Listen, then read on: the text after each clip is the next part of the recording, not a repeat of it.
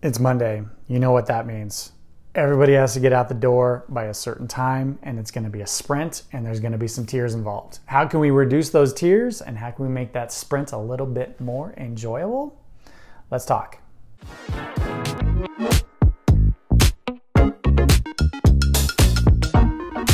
Hey, welcome to Hyper Academy. My name is Ryan Fields-Spack. Thank you for joining me today. This channel is all about how dads can do better and be better in supporting their wife and supporting their children. And we're here to talk today specifically about that morning sprint.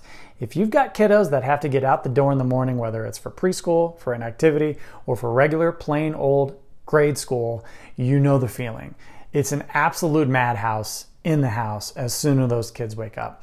So today I've got 5 tips to talk specifically about how you can improve upon and help out for your wife in the morning to be able to get out of the house and not pull your hair out in the process. So let's jump straight into it. The first tip that helps my wife and I with our 3 kiddos, we've got a 7, a 5, and a 2.5-year-old, is to prepare a lot the night before, and it starts with bedtime.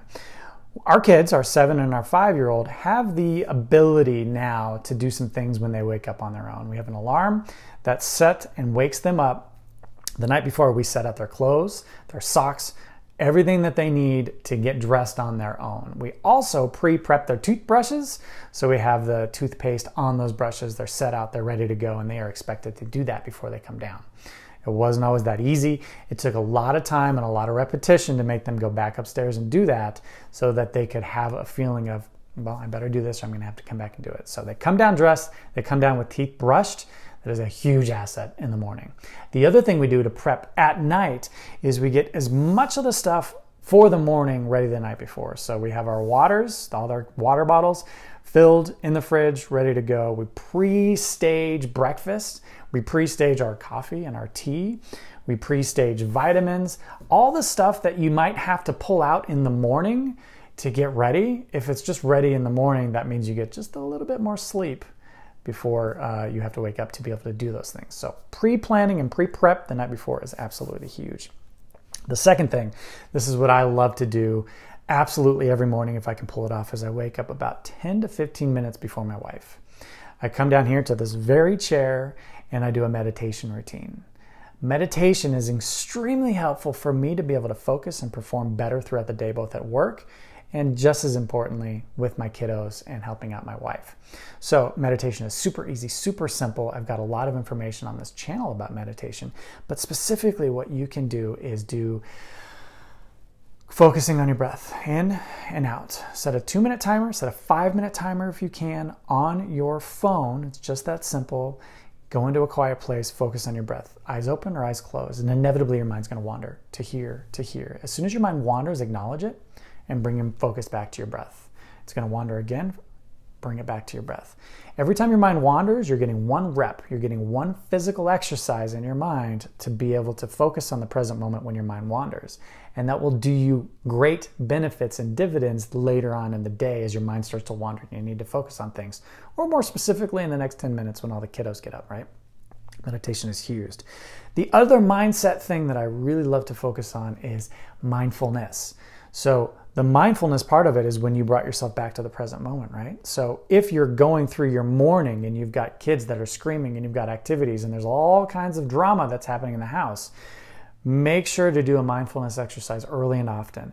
First Just Breathe, brought about by Anne-Marie Rossi, is a perfect one where you can focus yourself, lower your pulse, lower your blood pressure, and focus on the task at hand, and will absolutely improve upon your ability to help out in the morning. I've got a link in the description below that talks a lot more about that, and you can get that 1-page guide to learn more about First Just Breathe. That's number 2.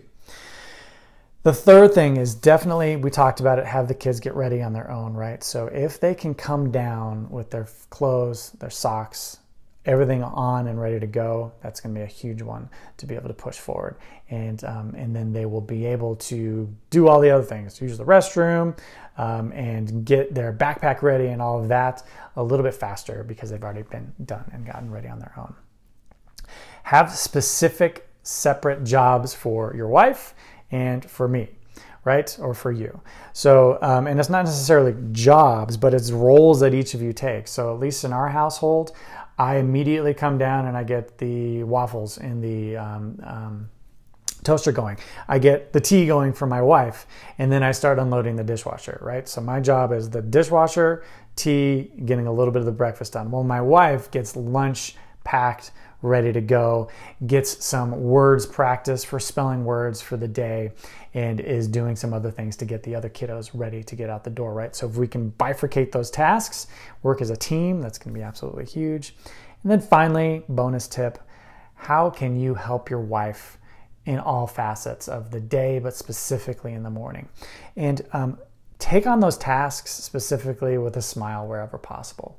Know that in most households, at least especially in my household, your wife bears a ton of the burden of raising the kiddos and doing all the things. So if we can take some of that burden off with a smile, it will really help out both from a relational standpoint between both you and your wife, as well as to take the edge off the morning and the frustrations. Try not to get frustrated when she gets frustrated.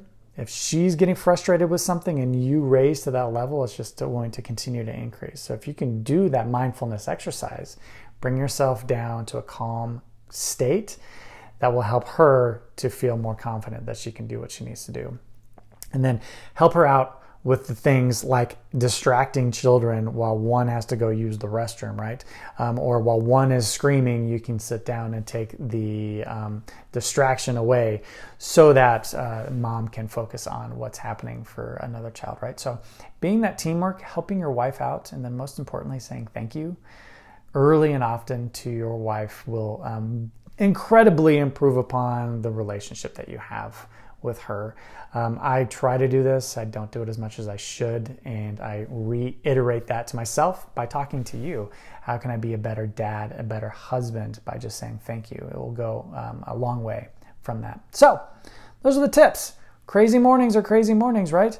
If you can prepare the night before, if you can meditate, be mindful, if you can have those kids get ready on their own, have different roles for you and your wife in the morning specifically, and then help her out where possible with a smile on your face and say thank you, it might help. What tips do you have? What have you done that might help out in the morning as well? Let's have this community of us dads really improve upon things. Put your thoughts in the comments below. If you like content like this, we come back every single Thursday with a new episode talking about how we can be better dads, do better for our kids and for our wives.